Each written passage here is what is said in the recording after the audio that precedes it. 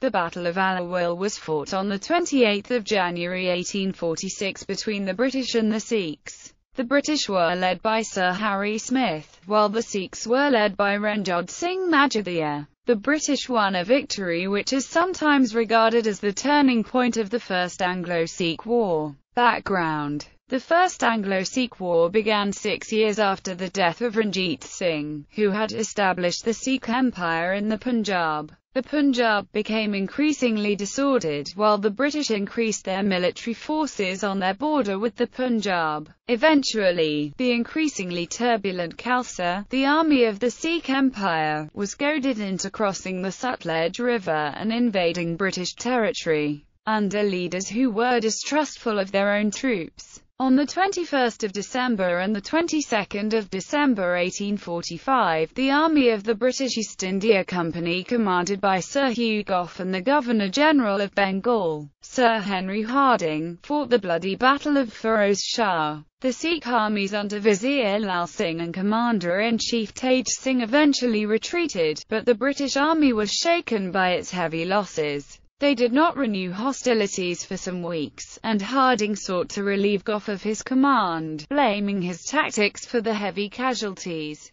The Sikhs too were temporarily disheartened by the retreats ordered by their commanders. However, they were reinforced by troops who had not yet seen action, and moved back across the Sutlej to occupy a bridgehead at Sabran, while a detachment under Ranjit Singh Majidhia, with 7,000 men and 20 guns, crossed higher up the Sutlej to besiege the British-held fortress of Ludhiana and menace Gough's and Hardinge's supply lines. The British commanders detached a division under Sir Harry Smith to clear this threat to their rear. Campaign. On 16 January 1846, Smith recovered 2 outposts which the Sikhs had seized at Fatehgarh, disambiguation needed, and arm kit. Although Ranjit Singh's irregular cavalry had raided over a wide area and set fire to part of the British cantonments at Ludhiana, his main body was advancing only slowly on Ludhiana. Harry Smith first intended to attack Ranjit Singh's army at Budao. However, on learning of the Sikh strength, and receiving further orders from Gough, he instead force-marched his troops via Jagrun,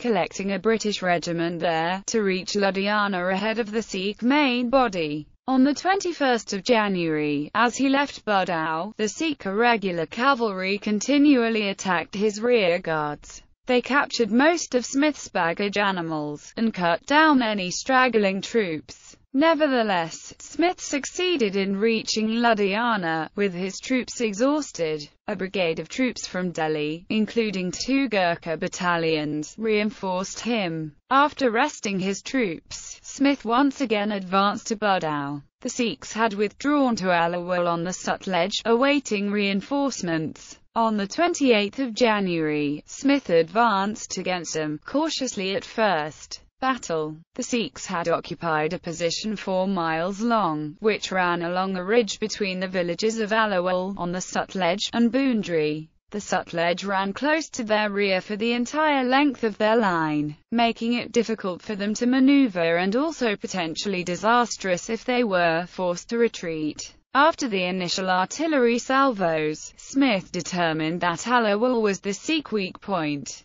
He sent 2 of his 4 infantry brigades to capture the village, from where they could enfilade the Sikh centre. They seized the village, and began pressing forwards to threaten the fords across the Sutlej. As the Sikhs tried to swing back their left, pivoting on Boundary, some of their cavalry tried to threaten the open British left flank. A British and Indian cavalry brigade, led by the 16th Lancers, charged and dispersed them. The 16th Lancers then attacked a large body of Sikh infantry. These were battalions organized and trained in contemporary European fashion by Neapolitan mercenary, Paolo di Abate Bile. They formed square to receive cavalry, as most European armies did. Nevertheless, the 16th Lancers broke them, with heavy casualties. The infantry in the Sikh centre tried to defend Inala, but were enfiladed and forced into the open by a Bengal infantry regiment, and then cut down by fire from Smith's batteries of Bengal horse artillery.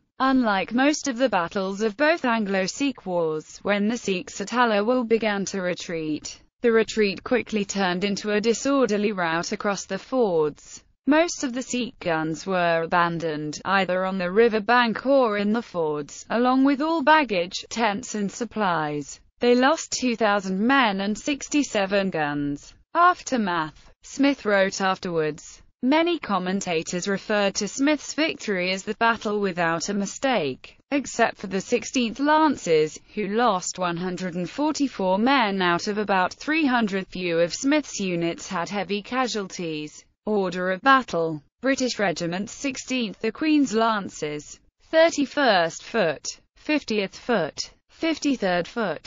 Indian regiments: Governor-General's Bodyguard, 1st Bengal Native Cavalry, 3rd Bengal Native Cavalry, 5th Bengal Native Cavalry, 4th Irregular Cavalry, Shekarmati Cavalry, 3 batteries of horse artillery, 2 field batteries of artillery, 24th Bengal Native Infantry, 36th Bengal Native Infantry, 47th Bengal Native Infantry, 48th Bengal Native Infantry, Naziri Gurkha Battalion, Surmua Gurkha Battalion,